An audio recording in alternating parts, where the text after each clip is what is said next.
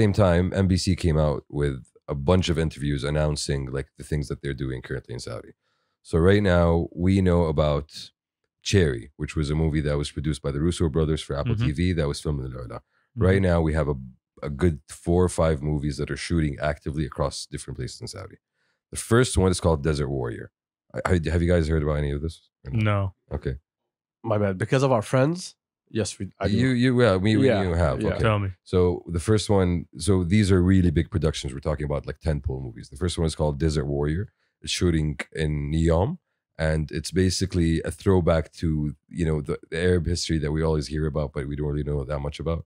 So it goes back to one of the Arab kings, in that period before Islam came around, Nu'man, and it's a story of him dealing with one of the kings of Persia at that time, Kisra. So it's a big production. It's shooting in Neom, and that's just one of the ones we're working on. Yeah. And for me, sounds wild. I love the fact that they're extracting they're giving you stories of things that you should know. These are the stories that you hear through poetry, you hear through, عمانك وجدانك وعرفت السوالف هذه. They're doing that in a very literal sense. They're also doing another movie called Antara, about Antara bin Shaddad. Nice. So they're shooting that as well across different areas in Saudi. They haven't announced where exactly. But that's another one that's, part of that same trend. They're doing a third one about 1001 Nights, how that story actually got written down and where that inspiration came from. So these are all... hopefully that one's not going to be cheesy. Yeah? Shoof. I hope none of them are cheesy, to be honest. Well, especially that one. Because that story is a really good story, but everyone fucks it up. There's so many ways to tell that story, like Shahrazad and that's the original telling of it. But at the same time, when you're looking at the inspiration for all these stories, all these inspirations came from Baghdad, like Baghdad being that city where everything happened. And these are, for me, honestly, like these are the kinds of stories we want to tell, because these are the stories that really form our culture as Arabs, not just as Muslims, and going back to our history and extracting all of them. Somebody, like a video clip that you played yesterday, so he's playing a video clip, right?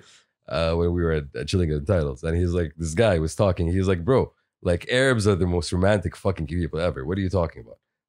Qais Abla, Qais Layla. If you want to hear, I can play for you right now. It's basically just him highlighting like we have these stories, and if you go back, where are these stories coming from? They're coming from Saudi. Like this is the heartland of Arab identity.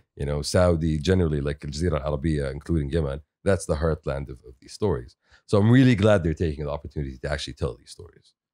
And not just that, they're also doing like futuristic sci-fi stuff as well. So they have a third movie called The Ark, okay? Also shooting in Neom. And that's going to be the story of how Noah's Ark resurfaces, due to climate change and stuff. Interesting.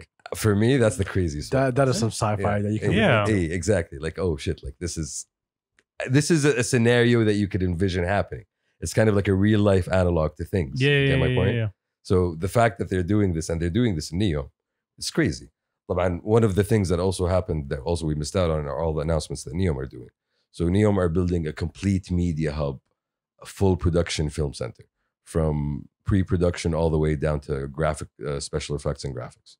They have 2 sound studios that are about to be ready in January, I think.